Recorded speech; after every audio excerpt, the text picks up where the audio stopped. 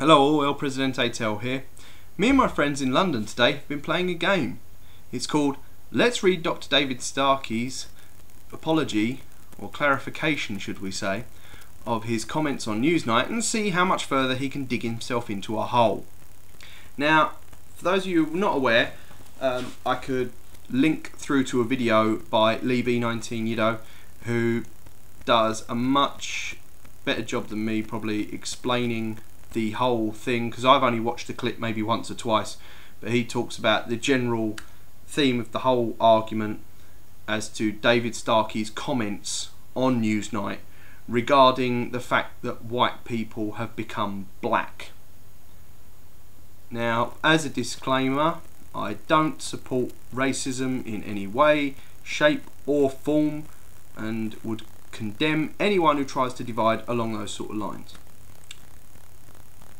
But in a way, I almost understand what I think he was trying to say. If he'd have said something along the lines of,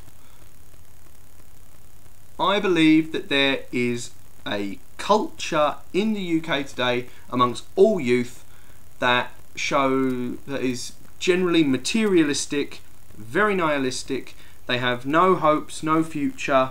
They aim to get everything that they want out of life without knowing how they can obtain it.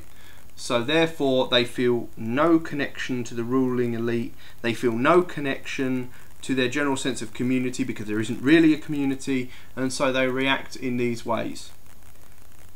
That would have been fine. It's because he used the words black culture, like he's singling out that one element.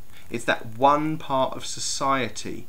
Now, the other commentators did jump down his throat completely, especially the guy who wrote the book on chavs. Now, if that wasn't a guy who's just a middle classer cashing in on the working class, I don't know what is. You know, in my opinion, he can bleat on about the underprivileged people all he wants, but he's making money off them now. That's just as cynical as what David Starkey's saying, in my opinion. But we're not attacking him. They're attacking David Starkey. Now, he's admitted since in an article in the Telegraph, and I'll put a link to the BBC which has a link to the Telegraph piece, that his biggest mistake was mentioning Enoch Powell, which I would wholeheartedly agree with. I mean, the minute you start talking about culture, integration, anything to do with migrants, and you mention the words Enoch Powell or rivers of blood, it's like an immigration equivalent of Godwin's law. You instantly lose all credibility, you've lost all power to your argument the minute you mention Enoch Powell, because Enoch Powell is the kind of person who's been hijacked by the lunatics, the far right, arm lifting, BMP, pea-brain retards of society, who desperately seem to think that there's going to be an impending race war in the country. But this was nothing to do with race. And no matter how much David Starkey talks about the Jafaican patois and the fact that it feels like a foreign country, it's really a crap argument, because this was nothing to do with race. There were all creeds, all colours, out on the streets, looting. That's what it was about. It was the closest thing he came to the truth was when he said it was shopping with violence, which is what it was. People were just out stealing things. And but the problem is, he's come out today and he's seeking to defend his remarks. He says that he has effectively mentioned the unmentionable, that effectively society today, white people aren't allowed to discuss race, they aren't allowed to discuss immigration because of some sort of perceived political correctness, and that the witch finders have their sights on him. Well, they only have their sights on you, David, because you've been increasingly narrow-minded about this. You're singling out one part of culture. You singled out rap music, black culture, this materialistic gangster rap shtick. Now, I could do the same thing. I could blame violent video games. You know, I could say Call of Duty is the reason all these kids are so violent. You know, knife crime is due to Grand Theft Auto. Gun crime is due to Call of Duty. I mean, they did the same thing with Columbine. When Eric Harris and Dylan Klebold went out with Tech 9s and pipe bombs and fired 900 rounds into a high school, who was the first person they blamed? Marilyn Manson. First person, because it was believed that they were trying to emulate Marilyn Manson.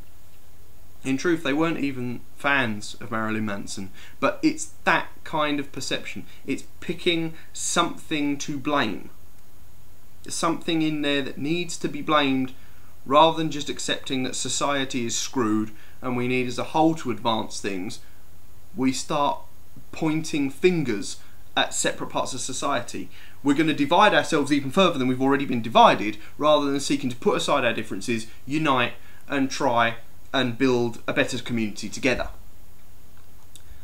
So he carries on, he says, you know, you've got successful blacks at the top in a white elite, the bottom of the pile, the white chav class, who integrate with the black gangster culture. And I mean, it's really, are we still talking like this? It's the 21st century. I mean, are we still talking in terms of skin colour being important to your social mobility?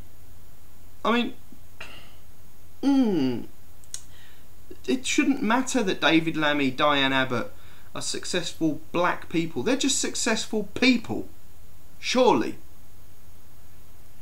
And then the topper is the last comment. If all the people of this country, black and white alike, are to enter fully into our national story, as I hope they will, they must do so on reciprocity. In other words, I must be free to comment on all problems in the black community, as blacks are to point the finger at whites, which they do frequently with justice and impunity. I mean, do you want to broom David for that sweeping generalisation? I mean, the man is a very respected historian. He's probably one of the better historians on the monarchy that there's been in ages, but really, I'm done with him at the minute.